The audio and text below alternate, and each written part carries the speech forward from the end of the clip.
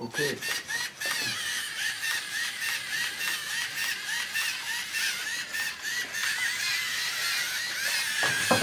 Ah.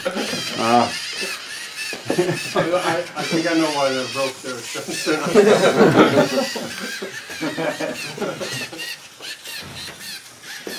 It's a little bit complicated because when we put it a little down, then we have a problem with the ultrasonic sensor. When we put it a little bit up, we don't get the right tracking. So we have just one, even if the ball is here, or we don't get it anymore.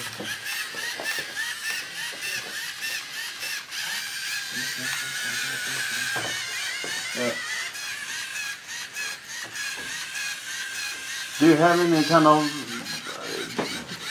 measuring where the goal is, or? Yeah, exactly. We have that. That's the sensor on the top, usually.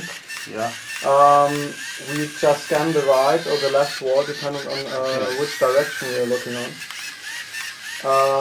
And then we calculate basically a lattice where we stand.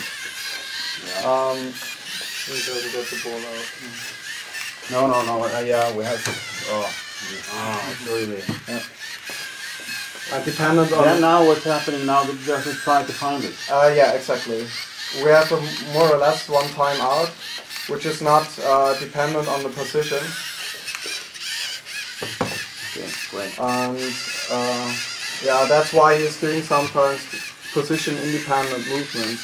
That was our first try with the right sensor, which was not dependent on which, on how far the walls were away.